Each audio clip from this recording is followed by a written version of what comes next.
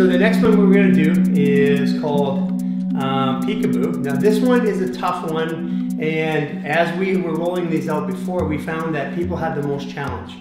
First of all, fascia is not bilateral, so it's different on this side than different this side. I have one shoulder higher, one arm bigger. The body's built that way, so trying to do things in complete symmetry just doesn't make sense. We want to honor the natural flow of the body.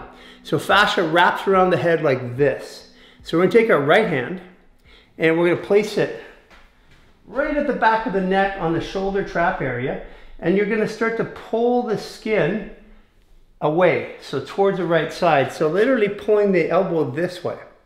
And you're going to bring the elbow around, and what you're doing is you're actually locking the fascia, pinning it.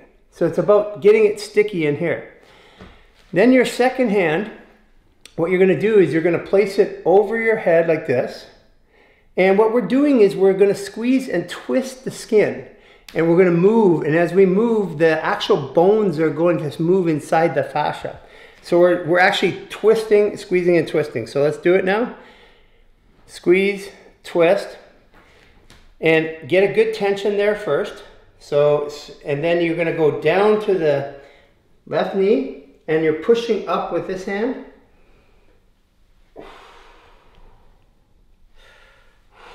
And turning back, looking back as far as you can to the left side.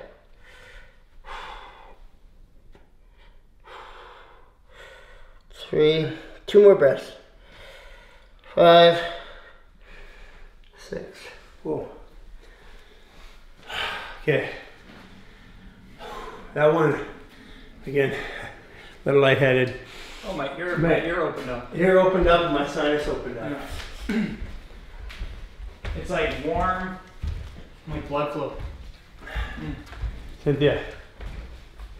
Yeah, my sinuses opened up. Yeah. All through my face, my head. Yeah, my right ear. I don't know what's with the right ear today, guys. And mine completely opened up after that one. Okay. And people want to get, you know, they think about the body. The body's in 3 areas. 1 area, 2 areas, and 3. Each one of these areas affect the other one, and it's about pressure and pressure regulation. As you start to learn more about fascia through our programs, you'll learn how pressure works and moves in the body. I used to think that we were mechanical, and that would be like a string going from here to here, winding it up. That's mechanics. But blood rushes into a muscle, into a sheath of fascia, and swirls. That's actually hydraulics. And about 7 years ago, we discovered that the body was actually hydraulic and pressure sensitive and moving pressure around. Then things started to make sense. And you're going to learn this, but more importantly, you're going to feel it at some point. And if you don't feel it all right now, that's okay. You will shortly, I promise you.